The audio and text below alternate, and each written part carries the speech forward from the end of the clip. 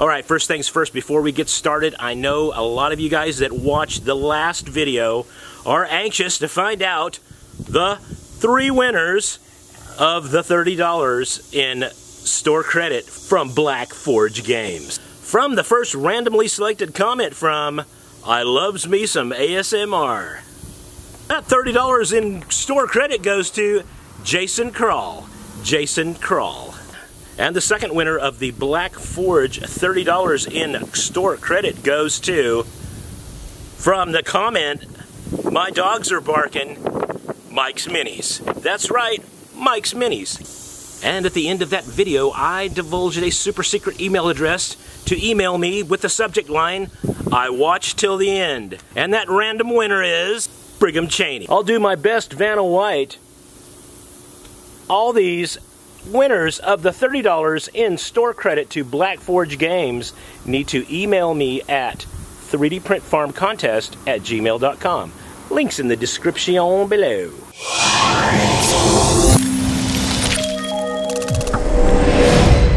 This is Jayo Standard Gray Resin. It comes in this fantastic retail-esque, notice I just made that word up, box. And it is super well packaged. In fact, I love the packaging. First of all, right out of the box, 6 filters. That's right, 6. Second of all, it's these cool bubble wrapped containers. Inside is an already opened, and this dude is bubble wrap. This dude is nice and thick. I believe it is a probably a 8 mil thick plastic. It has been heat sealed, and if any resin gets out, it's not going to go anywhere inside this bag. So I give a big thumbs up for the retail packaging, the bubble wrap, the plastic bag, and the addition of the 6 filters that you don't have to go to your local hardware store and buy when when you strain the resin back into the bottle and everything. That's nice. After thoroughly shaking the bottle, the Jayo resin has some super low viscosity. It almost pours like water. First things first, before starting any print with a new resin, go grab yourself your favorite resin exposure testing model. I happen to be using the Starship from 3DRS, and my normal exposure for the Jayo Standard resin was 2.5 seconds on my Saturn II. So to test today's resin, we will be printing some awesome miniatures from Mammoth Factory. This is their website. They have lots of cool stuff out here. They have a Patreon, very reasonably priced. They have a subscription model. They've got 3D printable miniatures that takes you over to their My Mini Factory. In fact, if you subscribe to their Patreon, you get 50% off on their My Mini Factory. They have 5th edition Dungeons and Dragons PDFs that you can incorporate into your miniature gaming. They sell physical miniatures for those that do not have a resin printer or 3D printer. In fact, they are going to be launching, and this may be live because this starts September, or actually August the 9th, which is tomorrow, their Kickstarter. And this is the Mammoth Chronicles Book 1. You get 8 quality 5th edition adventures. You get a 250-page hardcover book, stat blocks, magic items, battle maps, paper minis, and then 131 premium miniatures. So this is their Kickstarter will start tomorrow. They've got everything nicely laid out on their website here, and I am very excited to be printing some of their awesome models. Now here's some of the models that are going to be on this next plate. Is the Vermin Horde collection from Mammoth Factory Games. This is the Sewer Skidders pack, and you'll see that there's 6 different sewer skitters. Try to say that 5 times fast. And now we've got also some rot priests in a berserk pack, and I've got some of those mixed up in here as well. As you can see, all of these models, I did not support these models. They came pre-supported. In fact, when you purchase their models, they all come pre-supported, either unsupported, or if you want to support your own, have at it. You can get unsupported models. The supported files are in Lychee Slicer and Cheeto Box. Alright, let's scale things up a bit. I printed the mutant pack, and these are, you get 3 mutants, 32mm scale, 50mm bases, and check this out. Now, I used the rub and buff technique on this, and basically I spray painted the flat black primer on these and went back over it with rub and buff. Now, if you would like me to do a tutorial on rub and buff, I know there's a couple great tutorials out there, but I can show you my technique. Please drop them in the comments below, and I would be glad to put something like that together for you. But check out these amazing details by Mammoth Factory. So here's a quick tip on how I remove prints from my resin printer build plates. What I like to do is I like to have a metal spatula, and I like to keep it sharp. I like to keep that bevel sharp with either a whetstone or a file.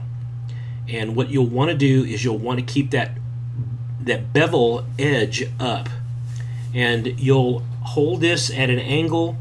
And as you can see, as I'm holding this as an angle, I am slowly kind of working my way under the bottom part of the resin print, and it should, because the blade is so thin on that, you should be able to get up under that. And now you want to keep your hands out of the way, and because if you slip and you go forward, that sharp edges and skin, they don't play nice. So yeah, be very, very careful with this. But this is how I remove my prints from the build plate. Now you're probably asking yourself, hey Garrett, what's that miniature you just removed from your build plate? Well, this is Amarok the Unstoppable. Yes, notice how easy the supports are removed. It's ASMR. This Rocky Mammoth has some amazing detail, and this model can be yours. Just stay tuned toward the end of today's show for more details. Check this bad boy out. This is Bahamut. This huge dragon is one of the loyalty rewards you get from Mammoth Factory Games Patreon. Look how cool this looks. Look at all of the exquisite details of this model. And this is part and parcel to the viscosity of this resin, the ability to pick up all of these details. This was a 2.5 second normal exposure on my Saturn II. This took well over 24 hours. I used 3 full build plates. It came in parts, put it all together, and it is fantastic. I couldn't be happier. The only thing is it's a little bit light. The color of the resin is a little bit light for my taste, but with a coat of primer, check this out. This is flat black primer with, you guessed it, rub and buff.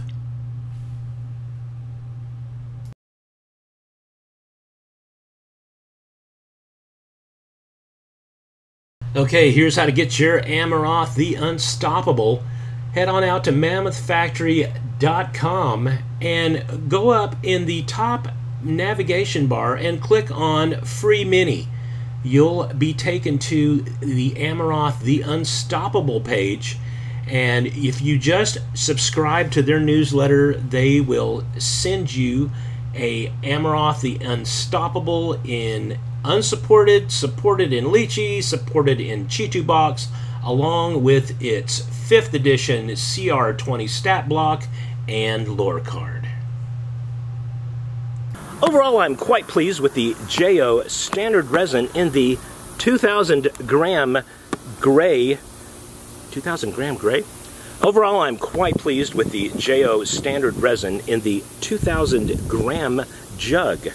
I did find one downside to the Jayo Standard Gray resin. It is on the brittle side.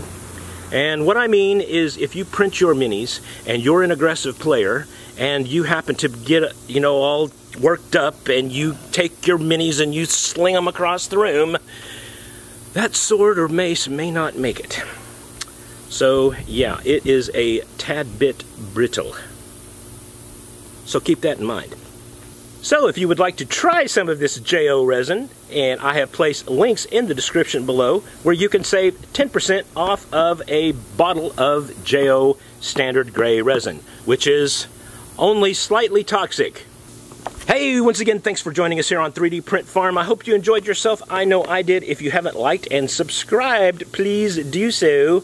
We have some laser videos coming up in the next week or so. And don't forget to try the Jayo Standard Resin, mostly toxic. Mostly toxic? And don't forget to try. If you have an inkling to try some slightly toxic resin, that's right. It's only slightly toxic. Go out and try some of this Jayo resin. You know, all kidding aside, all resin is toxic, but Jayo's is only slightly toxic. Yeah. Don't drink it. No drinking. Hey, we'll see you again next time on 3D Print Farm. Bye now. Well, it's low odor, cleans up well, and cures. It is low odor. It is low odor, cleans up. It's low odor, cleans up well, and cures rock hard in the UV. It is low.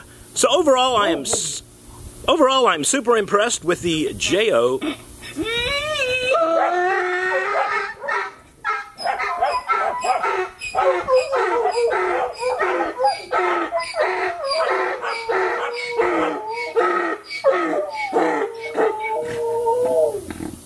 You see what I have to deal with on the farm? Do you see?